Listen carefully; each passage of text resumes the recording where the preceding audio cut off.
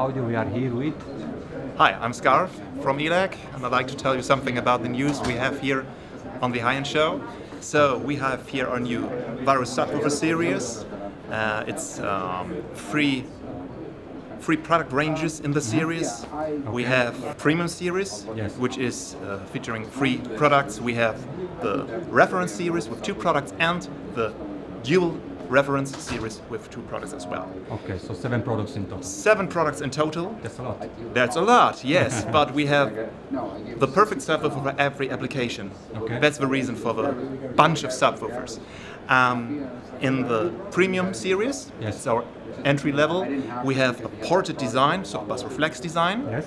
We have 3 different sizes of drivers. We have a 10-inch, a 12-inch, and a 15-inch yes, in the wooden cabinet. Okay.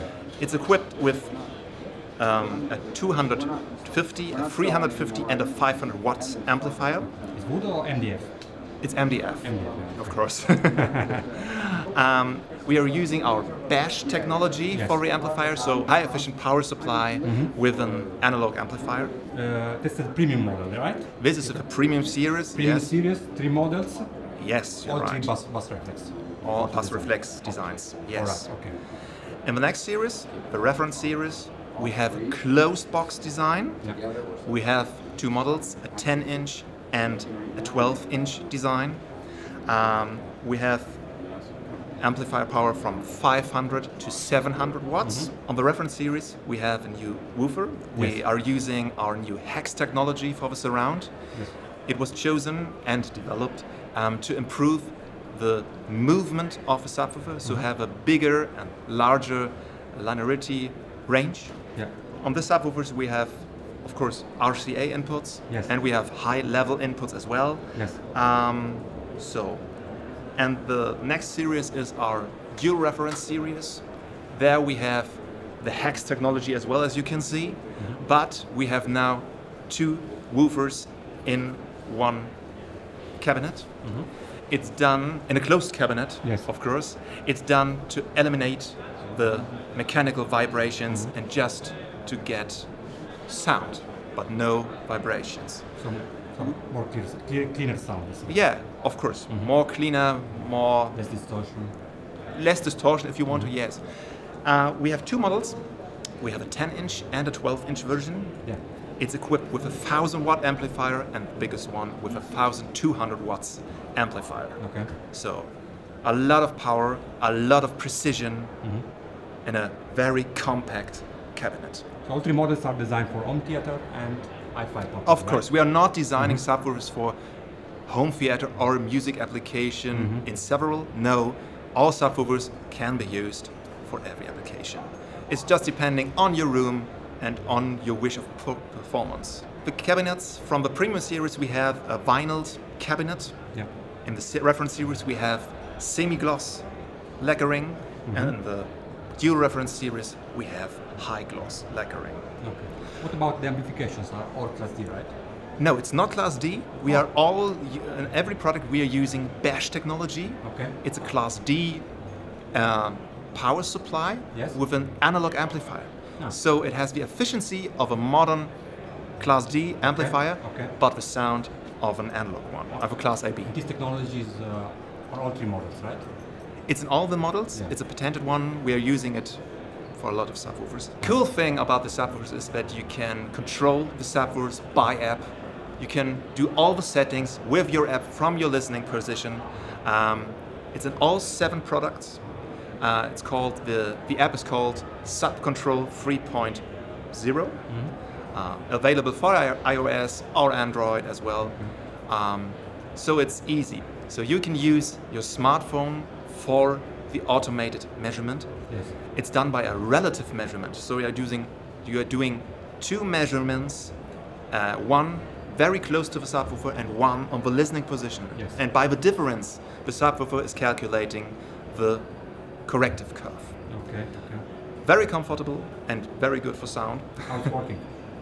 How it's working, because I don't have good experience with it is working. Microphone, smartphone microphone. You don't have only is Apple and Android or iOS And Android or only? Both, iOS and Android. And you don't have to worry about the quality of the microphone on the smartphone because you're doing two measurements and you're only calculating the difference of both. So the quality of microphone doesn't matter. It's just done by the difference. Okay. So that's interesting. Yeah, that's very nice and it works really, really perfect. We can show you later on. And can the microphone of the smartphone reading 20 Hz and something like that? Yes, it can. Okay. Because I know I had experience with other apps like that. And they use it only on iOS because they didn't know on Android which type of microphone is inside. Yes. But that's not the case. No, it's not the case because we are doing only the relative measurement. Yeah. If you want to use a smartphone for absolute measurement, so you want to see the frequency response in total, I wouldn't recommend the microphone of a smartphone for that.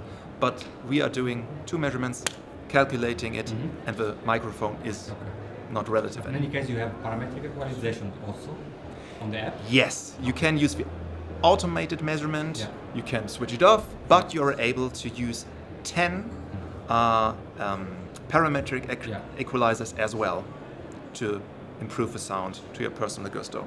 Okay. And all functions are enabled for all subwoofer, right? Yes. The same functions? Yeah, same functionality on every subwoofer. Okay, interesting. So here you can see the SubControl 3.0 app. We are now in the listening room and we have connected a dual reference series 1000 subwoofer, the DS1000, as you can see here.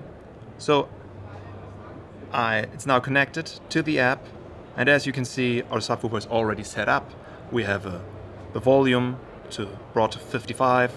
Of course, you can exchange the volume setting as you want to, but this is not the magic. You have some presets if you want to listen to music maybe with a little bit more deep bass, or listen or see a movie, maybe you're in need of some more punch in the bass. This can be chosen in a very fast way. But as you can see, by using the setup, you're able to set up the low pass frequency. You're able to use the phase angle. You're able to set up a delay, maybe for some theater or whatever application maybe you're in need of. You can do some set up some settings for the power mode. So maybe you want to have the subwoofer always on, or maybe it should be switched on automatically and switch off. You can set the threshold level by your own. As told before, you have eight parametric equalizers to improve the sound. You can choose the central frequency, the bandwidth of a filter, and of course the gain. So, and okay, a small feature, you can choose the intensity of the LED as well. So maybe you want to have it off because in your theater it's disturbing, just put it off. And as we talked about before, all subwoofers are equipped with the auto EQ functionality. Okay. So the subwoofer wants you to place the smart device very close to the subwoofer. And as shown in the picture, I could do it, and I start the measurement, and then it asks you to bring the smart device to your listening position, and you do another measurement. Maybe we can do so. So we are bringing now the smart device to the subwoofer, and we are choosing start.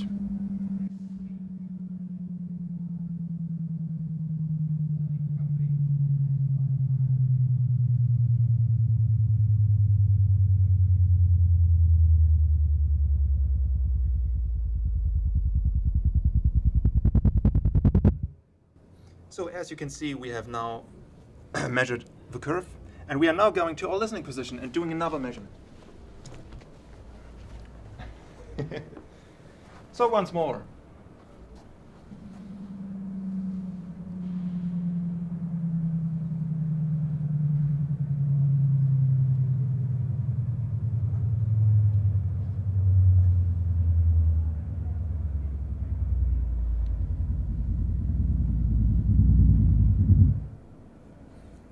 So the measurement is done, and as you can see, the subwoofer measured a difference between the both curves, and the yellow one is the corrected curve.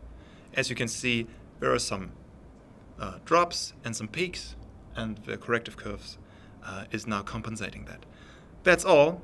Auto EQ is done, and now you are able to listen to listen to the subwoofer with auto EQ enabled or disabled. Oh, so you can hear the difference. super. Thank you very much. You're welcome. Thank you. Ciao, ciao.